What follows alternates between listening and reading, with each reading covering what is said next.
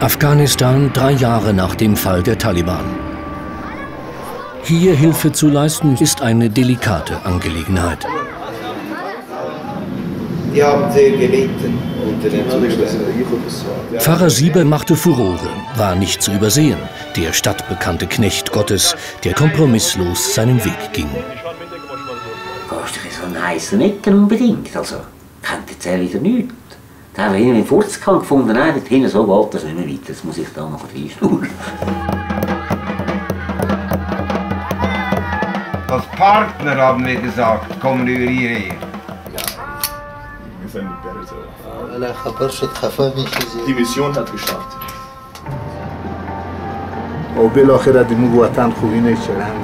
Sie sehen es mit eigenen Augen.